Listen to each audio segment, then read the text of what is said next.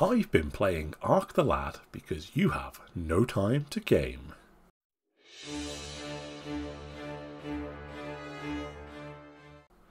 Welcome to my next When the Credits Roll review, a series in which I only review a game once I've seen the credits roll, so you can have some faith that I actually have some idea of what I'm talking about.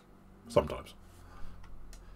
So, the basic game info is Ark the Lad was released on June 30th, 1995 in Japan, translated by Working Designs in 2002. It was developed by G-Craft and published by Sony, and it took me roughly 10 hours to complete.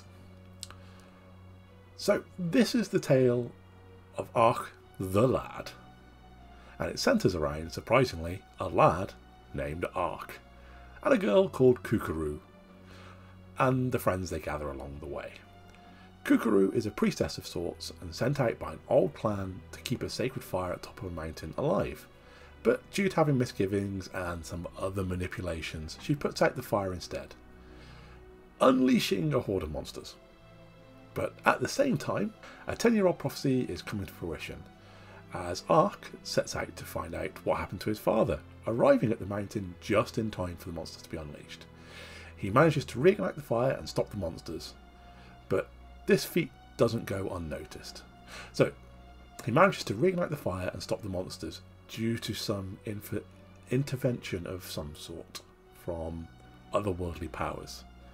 This feat of defeating the monsters doesn't go unnoticed, as the kingdom he lives near hears about his ability to fight the monsters, which they're having a real problem with, because they don't seem to be able to hurt them, and their people just keep dying. And thus, he receives summons, and begins his true adventure to find out what's going on and stop the monsters and humans from destroying the world. The story is a bit of a MacGuffin hunt, in some sense, seeing Ark and his friends travelling the land and uncovering a sinister plot.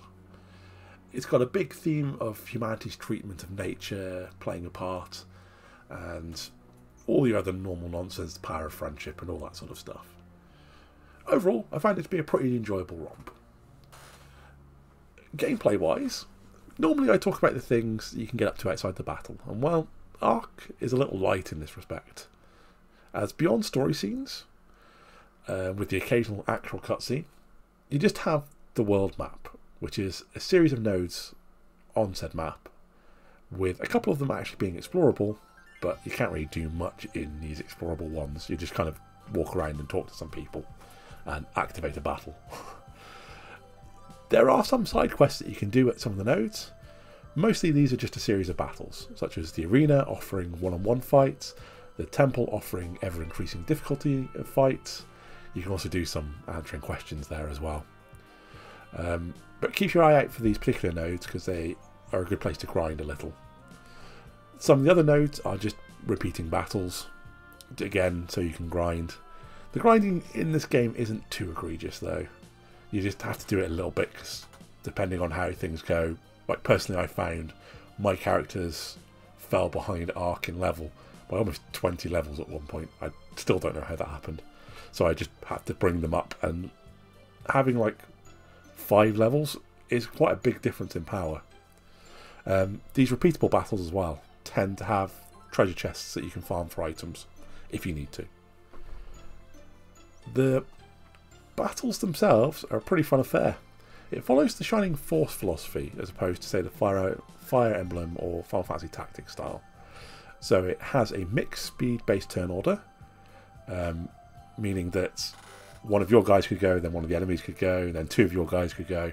Like, it's not the classic all of your team goes and all of their team goes. It's a mixed turn order. But being an oldie, you don't actually get to see the turn order anywhere, unfortunately.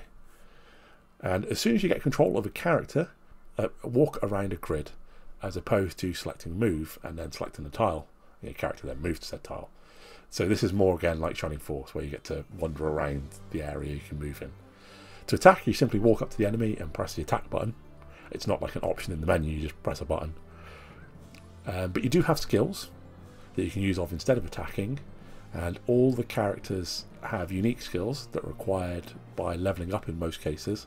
One of the characters unlocks new skills by finding instruments, and then those skills level up.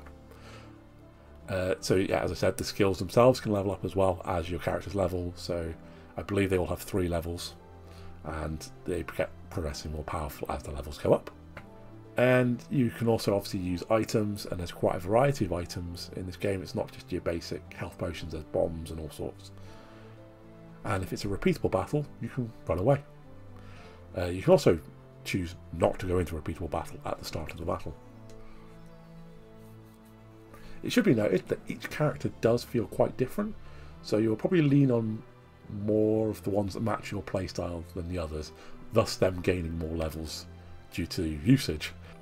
As the game has the individual XP system, so basically when one of your characters takes an action, damages the enemies, only they gain XP, as opposed to some games where the whole team gains XP for like at the end of the battle.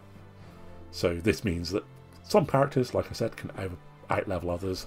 I had an instance where Ark out-leveled everyone by about 20 levels. And by the end, I think he was in his 40s and everyone else was in their 30s. But anyway, what's good about the game? Personally, I enjoyed the visuals, and once I had it down, I really enjoyed the gameplay. It's a simple system, but because of the uniqueness of each character, there's quite a lot of variety. And the game really doesn't overstay its welcome. So the story doesn't have much filler that holds it up. It's one thing after another, apart from when you have to stop to do a bit of grinding. But for every good out there, there's usually a negative, and in this case, like while I said the grind isn't egregious, it does feel kind of out of place somewhat. And a little bit of better balancing could have removed this entirely from the game, especially considering how short the game is. In a longer game, I feel it wouldn't have been noticed as much, but because it's such a short game, it has limited places, it can feel repetitive because you are literally doing the same thing over and over again. You're not fighting lots of different enemies, you're fighting the same ones. The plot can feel a bit preachy as well about the whole humans are bad element, and humans are destroying nature element. I mean, that's what it is though, isn't it? And being an older game, some of the UI elements are a little lacking information, or when it is, it might not be obvious where to see it, such as the items you can equip.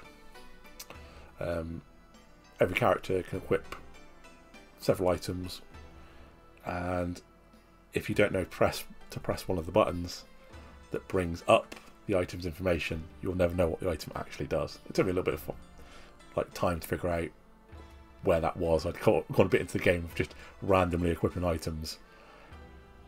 Yeah, it's what it is.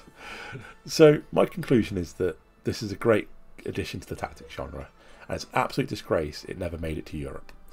Working Design's translation is as good as always, and the visuals for an old PSX game is pretty good. Basically, if you're looking for something to fill a gap after playing a bigger, longer title, then Ark the Lad can fit in nicely. So my final rating is, give it a go.